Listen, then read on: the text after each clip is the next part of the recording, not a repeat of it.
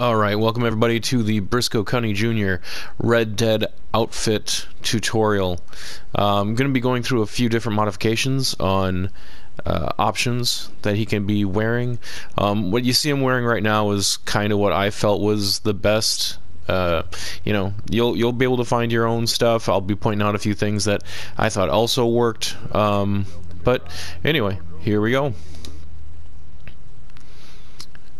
So starting with the hats, there was really only one style that I felt actually worked. There was some other stuff that was kind of similar, but this is the only one I actually thought fit the general look of it from the show. So Kerrigan hat. You know what? I'm probably gonna butcher some of these names, so I do apologize. Feel free to correct me. But moving right along, the pattern bandana. You know, there's a few different patterns you can go with. The show seemed to be kind of a lighter reddish color on the pattern itself, so that's kind of what I went with. I have seen other people using not a bandana but the neckwear. I believe the puff tie, yeah, like the puff tie red. That's another option. Personally, I just felt it was too shiny, didn't really go with the rest of the outfit, so I was sticking with the bandana myself. I feel it just works with the outfit better, generally speaking. So, but again, personal choice. Coats. This one again, I felt there was a couple of options, but this was the one I felt was the best. The leather jacket, simple, cheap, just going with a tan. Coloring matched nicely with the show as well, so I thought that one was pretty good. Then I know there is some episodes where he wore a vest, but he generally didn't, so I just skipped right over that. Shirts, an everyday shirt, just that kind of like light blue, powder blue, whatever way you want to look at it, or whatever name you want to give it. You know, his sleeves are rolled up here, but it just doesn't really matter once you have the coat on. It's all covered up anyway. Suspenders, can't forget about the suspenders. This is the style that I went with. Honestly, like almost any of the like, not the rope one, not the fine leather, but really any of the other ones could work. This is the one I went with. It's not the cheapest option, it's not the most expensive, but it fits the aesthetic. You know, in the show, the little clips on the suspenders were a little bit lower, but that's not really something that we get to choose, so it still works just fine though.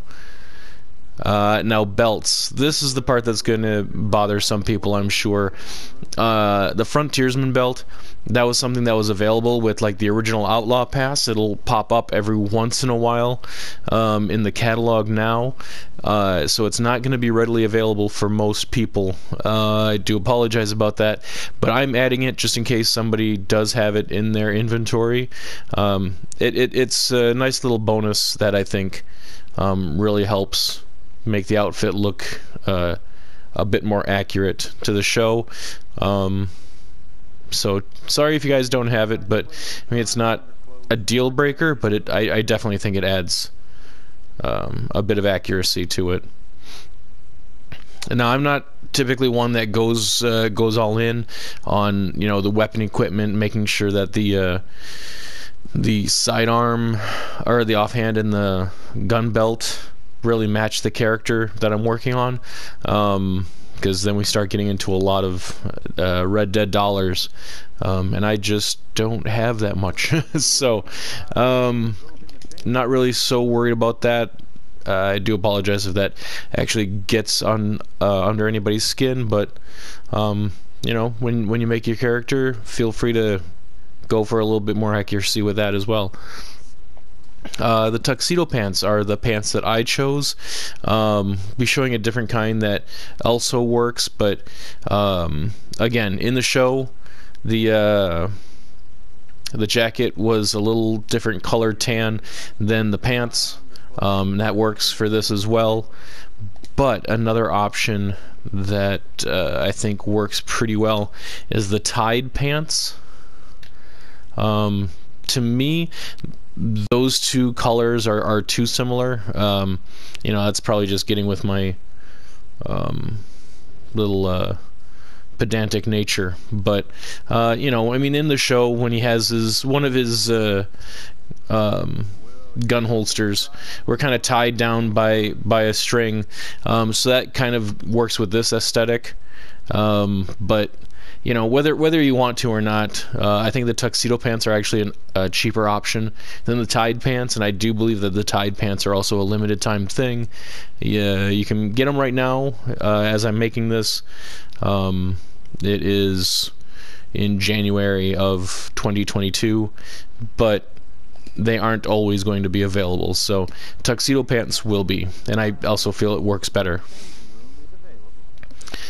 Boots. The worn roper boots, going for that kind of a bit worn tan look. Just there's an overall tan aesthetic to the character, so it works nicely. Has little flared up toes like they were in the show as well, so that's nice. And then finally the spurs. The spurs, from what I could tell, were fairly basic, fairly simple, which is nice because that means they're also fairly cheap.